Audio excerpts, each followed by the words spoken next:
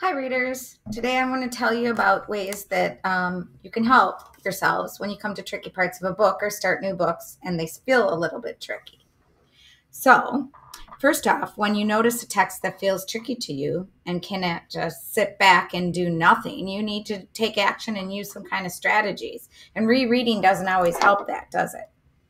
So, we're going to work through our book together to try and figure that out. So, mysteries are no different than any other book. You can expect them to have tricky parts, not just the clues themselves.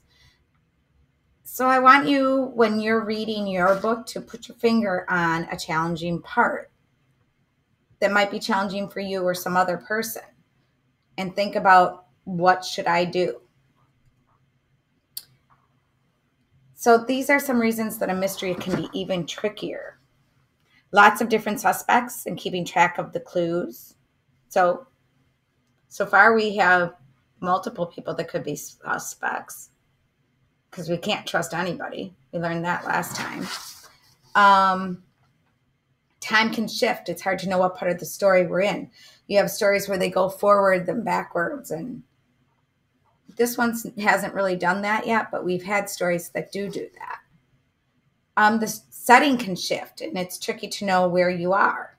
So we have had our characters go from school to Noelle's house and then back to school. So that could be tricky if you weren't paying attention and missed just even a line. That can throw you off. Well, here are some students that have had tricky parts. Michelle thinks that the tricky parts of a mystery are usually in the beginning. There are so many characters and clues, and you don't always know if things are important or not, because you don't always know what the mystery is initially. Or you might find out what it is and just start trying to get to know the characters, not even think of them as a suspect. As we learned with our last lesson, I said we even need to suspect Noelle and Todd, or Mr. Merlin for that matter, the teacher, or Amber Lee, who got the envelope. Then there's Richard. When people are talking, but the author doesn't put the name of the character who said the dialogue. So sometimes we have authors have one person say something, then another person, then the other, and they're doing the new lines. And then you get so mixed up, like, who was talking now? I've done that where I have to go back and back and back and back.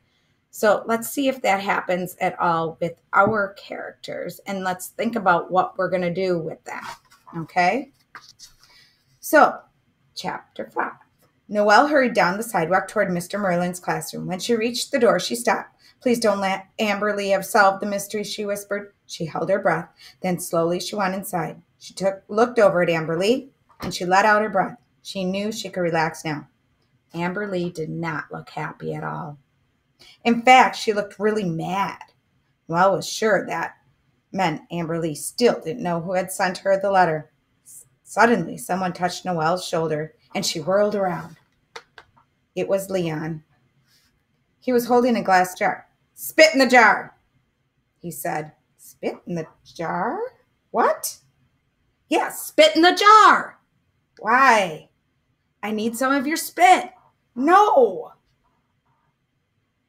All right, that's one of those times we don't know who was talking when. Who's even saying spit in the jar? Let's backtrack. He was holding a jar. So it was Leon. He was holding a glass jar. Spit in the jar, he said. So I think that's Leon. What? Noelle cried. Spit in the jar, Leon repeated. Okay, so that's him saying it again. Why? That's Noelle asking. I need some of your spit. That's Leon. No, Noelle said. Okay, so I had to go back and forth, back and forth. So rereading helped me with that. She went into the classroom. Leon followed her. Spit in the jar, Noelle. Well, that can't be Noelle talking since he's saying it to her, so that must be Leon. I have to have some of your spit. Noelle took her seat next to Todd. She ignored Leon. Finally, he walked away and took a seat. What's going on? Noelle whispered to Todd. Why did Leon want me to spit in that jar? Amberly is having some of her friends collect spit for her, Todd whispered. She said that's what police do. She saw it on television last night. Noelle wondered if she should be collecting spit too. She decided she just couldn't go around asking people to spit into a glass jar. She looked around. Several people in the class were holding glass jars. Noelle could see the jars had something in the bottom of them. Blech. Spit. For a moment, she thought she was going to be sick. Then the bell rang, and Mr. Merlin started class. Did anybody solve the mystery, he asked. I've almost solved it, Amberly said. My friends and I are collecting spit from everyone. Mr. Merlin blinked. Would you care to explain that, Amberly? He said. Amberly stood up. It's what police do, she said. I saw it on a television show last night. Well, it is true. Police detectives often collect saliva samples from suspects. But you have to be very careful about doing that because of diseases. Ugh, Amberly's friends cried. They all dropped their glass jars. The glass jars fell to the floor. Now there was spit and glass all over the place. Several people screamed. They put their feet up on their desk. Noelle saw Mr. Merlin take a deep breath and let it out. But he didn't get angry. Instead, he sent Leanne to the janitor. While the janitor was mopping up the floor, everyone copied the day's spelling words off the chalkboard. When the janitor finished, Mr. Merlin said, Now then, back to our mystery. What are the rest of you doing? Noelle raised her hand. Yes, Mr. Merlin said. Todd and I licked all the envelopes at our house last night. We watched each other, but we didn't notice anything unusual. Well, you and Todd are on the right track, Noelle, Mr. Merlin said. Noelle smiled. Amberly frowned. I'll give you another clue, Mr. Merlin said. To solve the mystery, you really do need to start with saliva. But it's the saliva on the flap of Amberly's envelope. Amberly gasped. Let's do an experiment, Mr. Merlin said. Everyone has an envelope at their desk. Hold them up in front of you, Mr. Merlin continued. All the kids in the class held them up. On three, I want everyone to lick the flaps. Ready? 1, 2, 3. Noelle licked the flap of her envelope. So did the rest of the class. They made loud slurping noises. Everyone laughed. Now then, class, I'm going to lick the flap of another envelope. Mr. Merlin turned his back to the class. Watch me carefully, he said. He held up another envelope. He licked the flap. He turned his back to face the class. Which side of the flap did I start on? He said. No one said anything. Is it a trick question, Noelle thought? She hadn't paid any attention to that. She closed her eyes. She tried to remember which side of the envelope flap Mr. Merlin had started on. She then tried to remember which side of the envelope flap she had started on.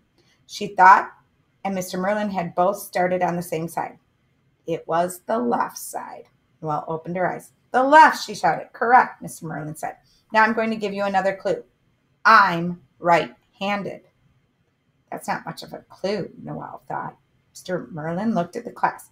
So what question would a good police detective ask next? He said. Well, let's see.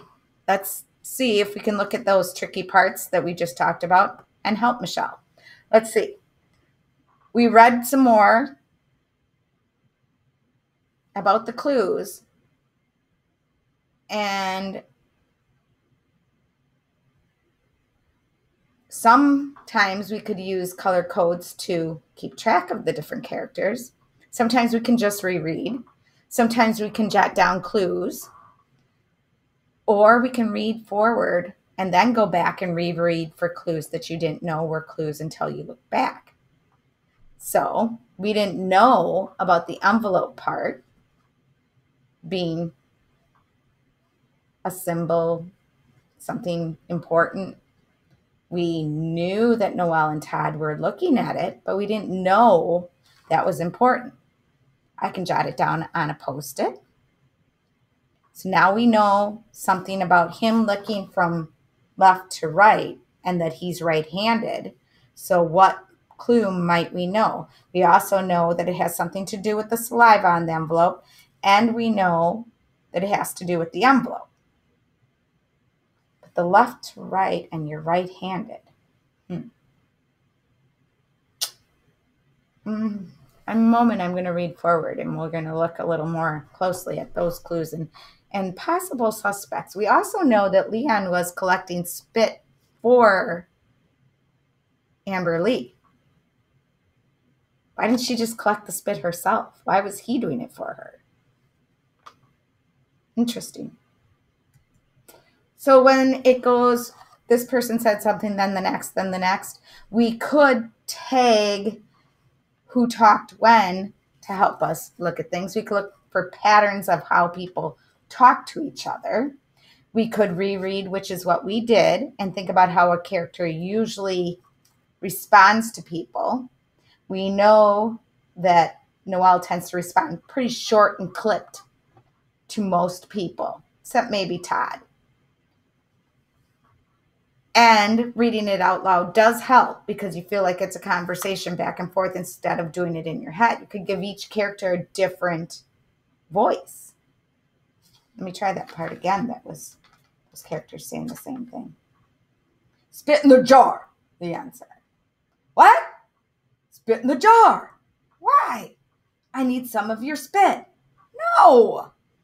Okay, do you see how I can give different emphasis to the voices? And you can do that in your head too when you're having one person talk than another. You can kind of tell better who's talking back and forth. And I tend to do that mostly when I'm reading aloud to you, but that time it was really hard not doing it initially. So let's keep going. Here's oh, there goes Puppy. Just rereading doesn't always help you. You have to give yourself a purpose to reread something. You might reread for clues that you have missed, or you might reread to learn about what a character was doing, or you might reread because the part was confusing about who was talking and figuring out what happens next. So before you reread, think about why and set a purpose. So I'm going to read this next chapter, and let's see if there's a part that's a little confusing that I might need to reread and ask myself why I'm rereading it. Several people raised their hands. Noelle couldn't believe it. She didn't know the answer yet. She held her breath. She put her hand down. I want everybody to think about it for a while. That's what a good police detective would do, Mr. Merlin said. I'll ask you again after we finish reading in our reader. Well, let out her breath. Oh, good. This would get her time to think about what to ask next. Who wants to read first? Noelle ducked her head. She wanted to keep thinking. I do, Amber Lee said. Well, looked up. Oh, no, she thought. Amber Lee must already know the next question a good police detective would do, or she wouldn't need this time to think like I do. Oh, she'd be thinking about the question instead. Of course, Noelle knew that Amber Lee liked to show off. Well, I'm just going to let her show off just so I can think, Amber Lee said. Noelle started thinking. She thought about everything that Mr. Merlin had told them. She thought about envelopes and spit and left to right and right-handed. She thought about how she had done the same thing. She took a deep breath and then let it out. Now what, she wondered. She looked over at Todd. Todd was following along the reader. Amber Lee continued to read. Sometimes Noelle was so disappointed in Todd. He should be thinking about the question too. Noelle sighed. Had Todd licked his envelope flap from left to right, she wondered? Suddenly she had an idea. She poked Todd. He looked up. Show me how you licked your flap, Noelle whispered. Todd rolled his eyes, but he pretended to lick the envelope. He licked the flap. Noelle felt her heart skip a beat. Wait, do it again, she whispered. No talking, please, Mr. Merlin said. Noelle turned.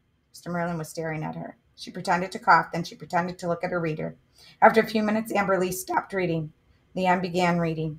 Noelle was glad. Mr. Merlin had to help him with every other word. He was too busy pronouncing words for Leon to notice that what Noelle was doing. Noelle gave Todd another poke. Lick the flap again. She rolled her eyes, but he pretended to lick another envelope. That's it, Noelle whispered. I know what the question is. I don't understand that. I'm going to reread that last part. How would she know the question from that? Hold on. I went back to the first time that he licked. Show me how you lick the flap. Todd rolled his eyes, but he held up a pretend envelope. He licked the flap.